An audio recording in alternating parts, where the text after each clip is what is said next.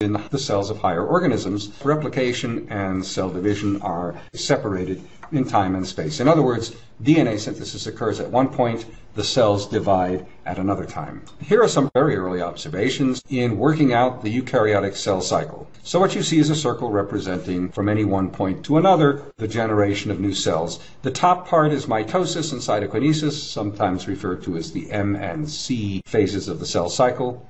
You may recall the phases of mitosis as prophase, that's P, metaphase, that's M, anaphase, that's A, and telophase, that's T in the illustration here. That's a very short time in the life of a cell. Most of the rest of the time of a eukaryotic cell is spent in the phase between successive mitoses. And a simple microscope observation by very patient observers showed that mitosis and cytokinesis last about 1 to 2 hours for cells that might have a 15 to 24 hour doubling time.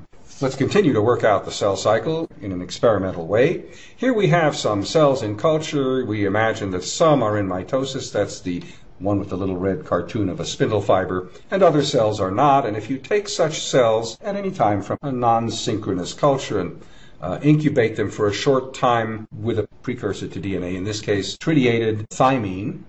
Remember, thymine is part of the nucleotide that is incorporated into DNA exclusively. Tritiated thymine is radioactive. If it is taken up by cells, the cells will become radioactive, and specifically the DNA will become radioactive, won't it? So we can spread these cells on a glass slide and look at them in the microscope. It's not to scale here, of course, but if you look, you can really see that very few cells show a mitotic figure, meaning a mitotic spindle. About 7% of any given cell population that duplicates every, say, 20 hours are going to be in mitosis. The rest are going to be in interphase. Well, these are radioactive cells according to the experiment, so which of them should or should not be radioactive? Well, we can find out by laying a piece of film over the top of the slide and allowing some time for the radioactive thymine incorporated into DNA in the nuclei of those cells to expose the film. We can develop the film, develop the autoradiograph, and when you do that, I think you saw that. Let's do it again. The film shows black spots, which are concentrated silver grains, right over the cells that were radioactive.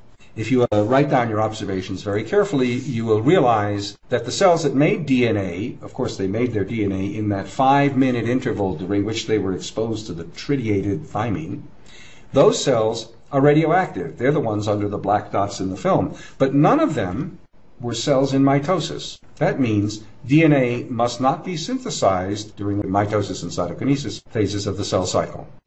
That simply means that replication must precede mitosis. Replication must occur then at some point in interphase before the beginning of mitosis, before prophase, before that P phase of mitosis.